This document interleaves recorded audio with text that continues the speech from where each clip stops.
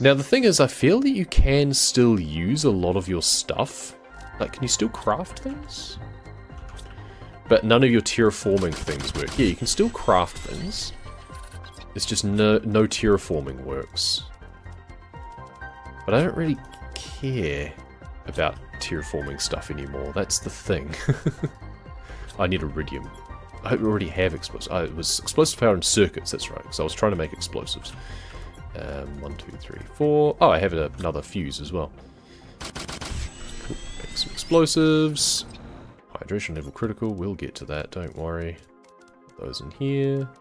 Yeah, the smuggler ending is definitely the most involved. Because you have to have partaken in the trading for a lot more of the game. Ideally. But you can go around and, like I've been doing, we can just find a lot of extra stuff that we no longer need. Let's go stick the solar quartz in the inventory.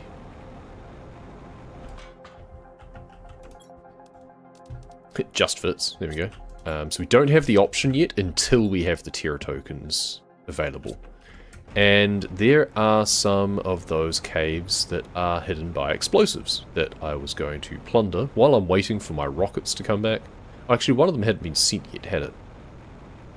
I should find more things to put inside that rocket. And I guess that's where having power is still useful, unless these are still producing things, but probably not. Yeah, these aren't filling up anymore, I don't think. What do I put in the rocket then? Rods. Just like uranium rods or something, I guess, because they're worth the most out of what there is available. Spare rocket engine. Let's just take some of those out and send them off, just so I can get the Terra Tokens from all of those fuses. Oh, there we go. That was good, like 20-odd thousand. But we're going to be very short. We're still going to need so much stuff. Which means we're probably going to have to try and fire up our power again. At least temporarily. And that means either making more fusion reactors or just downsizing a lot of our other stuff. We can now get rid of a lot of these tree spreaders. Which used a lot of materials, unfortunately, so we're going to get very full very quickly. But tier 3 tree spreaders do take a fair bit of power. Each one is 153. I think the tier 5 heaters were pretty bad.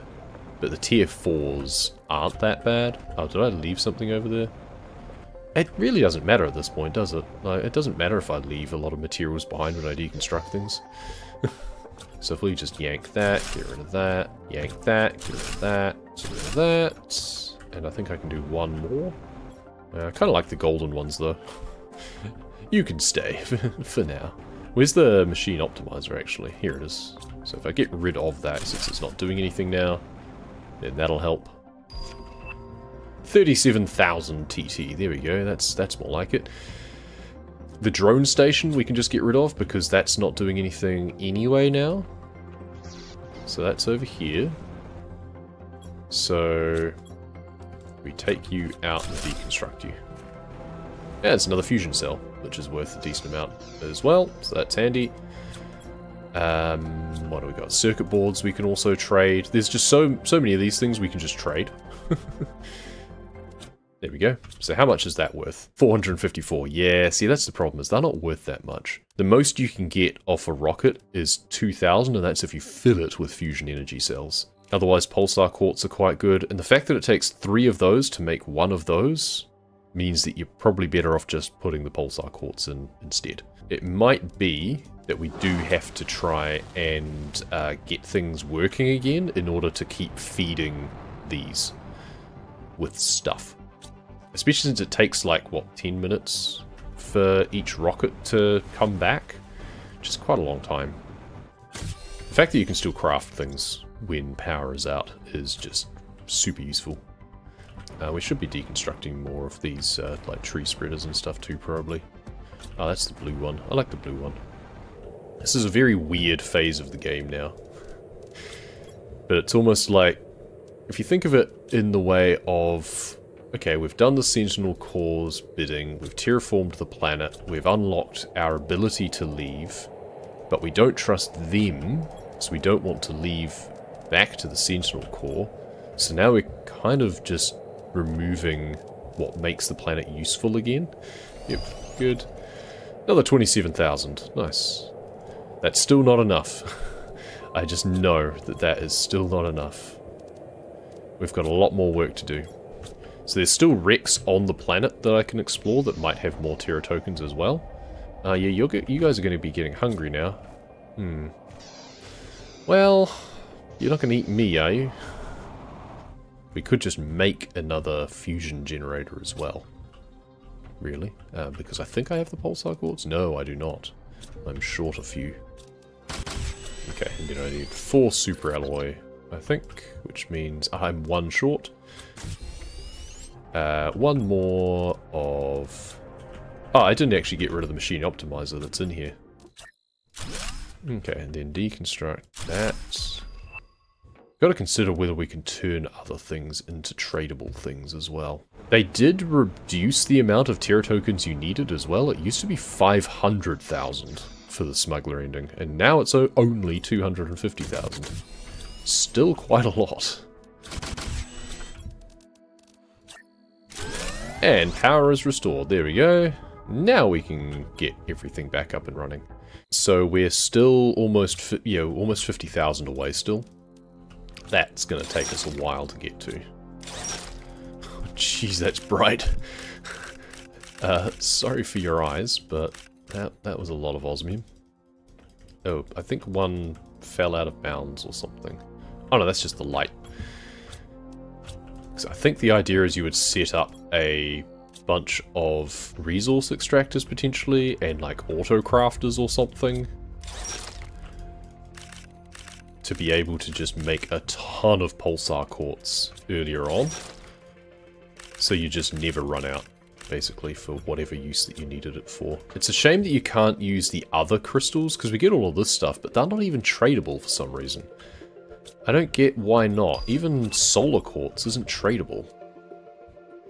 It seems weird to me that they wouldn't be tradable in some way. Well, that's a bunch of extra pulsar quartz. And at the same time, we should... Oh, we're no longer getting our drones, that's right. And these are no longer... Oh, actually, those fuses are still there. That's true. I never yanked the production multiplier fuses, so that's another... How much are these? That's another 15,000. Huh. That could be worthwhile, couldn't it? But without our drones, this thing... Nothing is getting collected anymore. Super alloy rod, osmium rod, and 3 circuit boards. I sent off all the circuit boards, didn't I? Oops. Did I keep any of those aside anywhere? There's one. Oops. I'm just gonna have to go to a wreck and deconstruct some. That's fine. 2 more circuit boards. Which I can make, can't I? Can't I? Sure I can. Yeah, there we go. Yeah, I can make those. Silicon, iron, aluminium. So I can, but they're a pain. Yep. Sure enough. Should have known. This one. Oh, wow. Just. It's like 100. 100 difference. Okay. Right to the top. Either an amphibian farm or a tree spreader should be plenty. We have so many amphibian farms out the front that we no longer need. It's all of these guys. Golden frog eggs. You guys are just kind of creepy, to be honest.